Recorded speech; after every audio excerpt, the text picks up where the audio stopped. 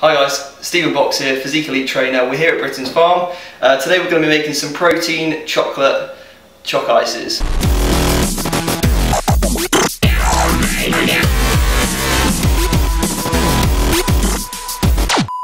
Okay, so the first ingredients that we've got here is 75 ml of unsweetened almond butter. We've got 30 grams of desiccated coconut. You could use coconut flour as well. We've got 100 grams of pitted chopped dates. We're going to use 20 grams of peanut butter, that's 100% peanut butter, and then 40 grams of 90% Lindt chocolate. The other final ingredients, we're going to be using 60 grams of whey protein. So the first thing you need to do is get your chocolate melting. Okay, the easiest way to do that, get a pan, get some water, boil, and then just pop a glass bowl over the top with that, let that melt. Leave that for a few minutes and that'll be ready to go. Next ingredient, okay, so the 30 grams of the desiccated coconut just goes into a mixing bowl. Add in the dates. Add in the 60 grams of protein. This size.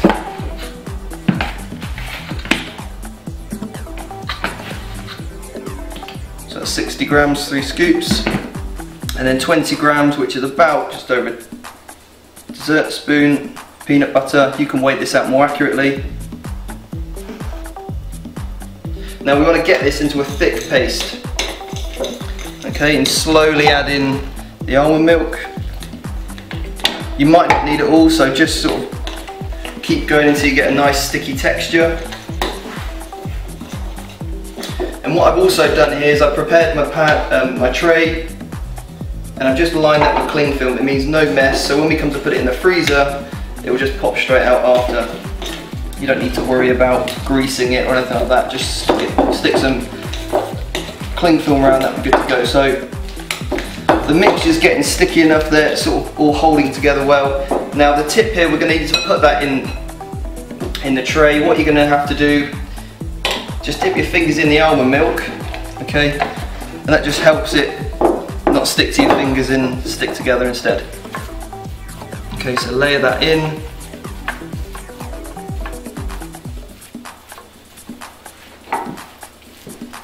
On a nice even spread. Again, just use a little bit of the almond milk just to keep that nice and moist on the top. Now you can do this just before you go to the gym, and it will take you 5-10 minutes to prepare. And once it's prepared, you can go to the gym, you're going to chuck it in the freezer, and then once you get back, it'll be ready. And just leave it to thaw for maybe 10 minutes and it'll be ready to eat. Okay, so once you've got that smooth texture, okay, on goes the chocolate. Okay, you just want to drizzle this on any way you like.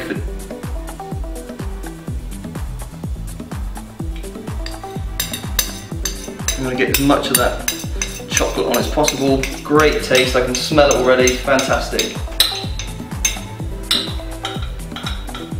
And I'm not too worried about the decoration.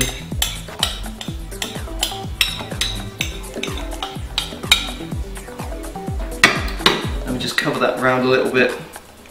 Nice even spread. And now I'll be ready to pop in the freezer.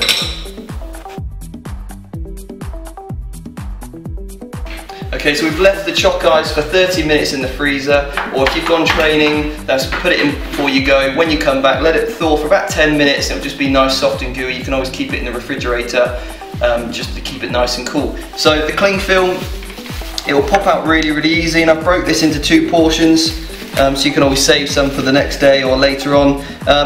One slice, you're looking at about 570 calories, about 30 grams of protein, 30 grams of fat, and 45 grams of carbohydrates. And that's obviously a mix of sugars from the dates in there. So it's fantastic post-workout. You get enough amino acids and obviously the carbohydrate source to replenish glycogen.